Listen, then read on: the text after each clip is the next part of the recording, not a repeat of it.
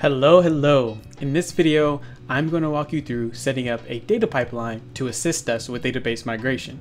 I'm Fox, developer advocate at Meroxa. Let's get started. Overall, Meroxa gives you the tooling you need to build production-ready data pipelines in minutes, not months. For this example, we're going to build a pipeline to assist us with migrating from Postgres to Mongo.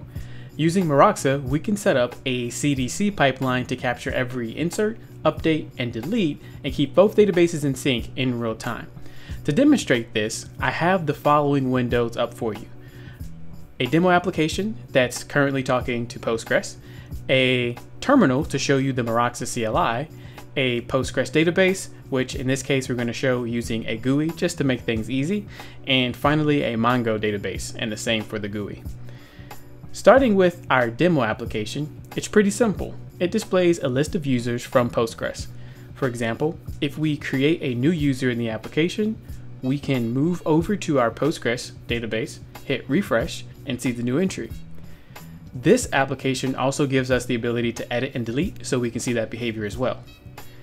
At the moment, if we hop over to our MongoDB database, it currently has no collections, but we're going to change that. Moving over to the CLI, to get this installed, all you need to do is go to the docs and check out the Getting Started guide. The instructions are there. But as you can see, I've already run the Meroxa list resources command. This command displays all of the resources in your Meroxa resource catalog. As you can see, I already have Redshift, MySQL, S3, and Snowflake resources already set up. In this case, to perform our database sync, I'll need to add our Mongo and Postgres resources to the resource catalog. We can do this with the Meroxa add resource command. Let's run those. In both commands, we specify the type, the connection string, and any additional options. This may be a little different depending on the environment of your resources. However, be sure to check the docs for some of those edge cases. Once those are added, we can use the Meroxa connect command. This command allows us to connect the resources together. In this case, we can specify the source, which is Postgres, and the table we want to sync, and the destination, which is Mongo.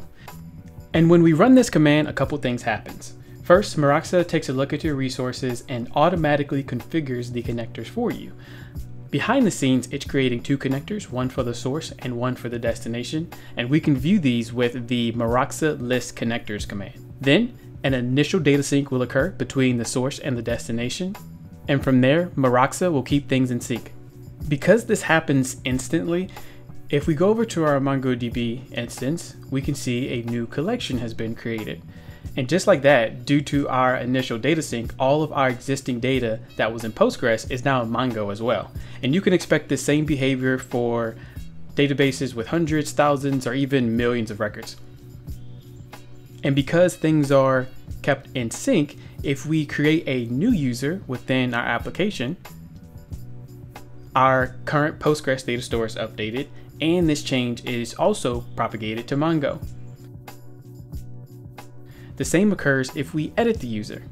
The edit is captured, keeping our records in sync.